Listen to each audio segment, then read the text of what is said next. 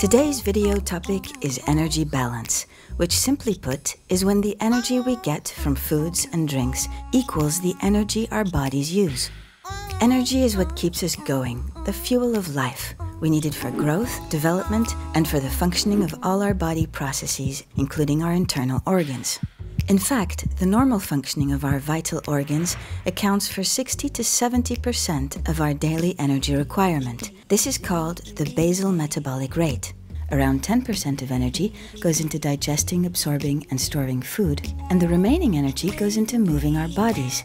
Being physically active does not only mean doing sports, but any activity, walking, gardening, doing household chores, even fidgeting counts. So if you don't refuel regularly, your body will slow down and you'll begin to feel lifeless. You get your energy from all foods and drinks that contain calories, the unit in which energy is expressed. It is the macronutrients, the carbohydrates, fats, and proteins that deliver calories, as well as fiber and alcohol. The nutrition label tells you how much energy a food or drink contains. Usually the information is provided per 100 grams, but sometimes energy per portion is given as well.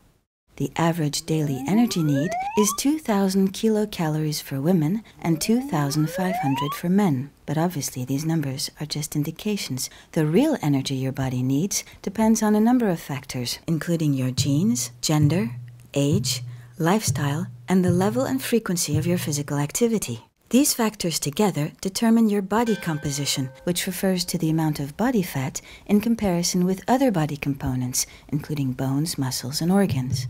But beyond all the individual variations, what is true for everyone is that if the energy that we take in is equal to the energy we use, then the two sides will be in balance and we will maintain our body weight. If you live very actively and burn more calories than you consume, you will lose weight. On the other hand, if you lead a sedentary life and eat too many calories for that style of living, you are likely to gain weight over time.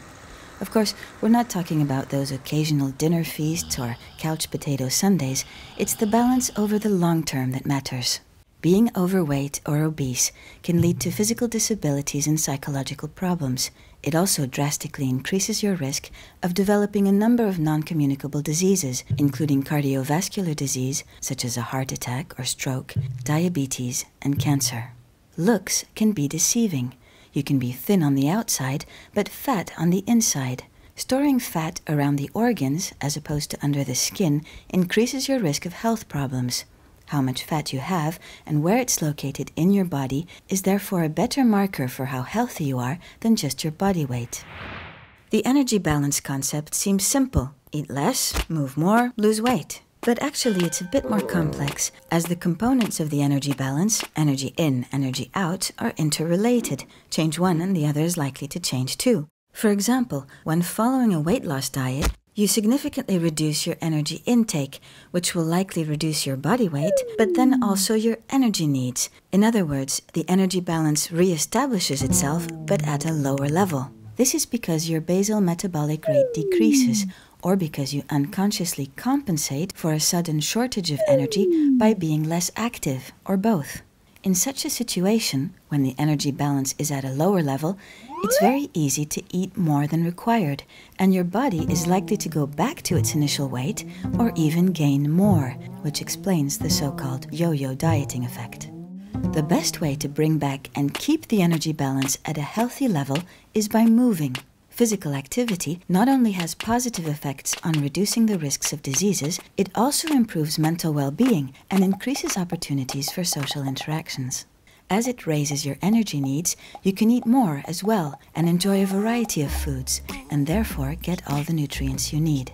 But you don't have to practice extreme sports every day to keep the weight off. Big changes are hard to sustain, and non-achievement causes frustration.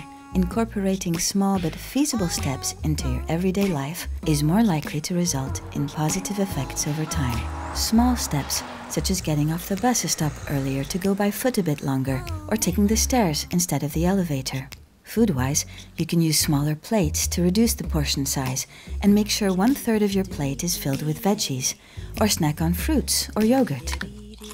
Each one of us can choose the small steps that fit with our likes and lifestyles, and each and every one of us can consciously make a change with each small step leading to a healthier life.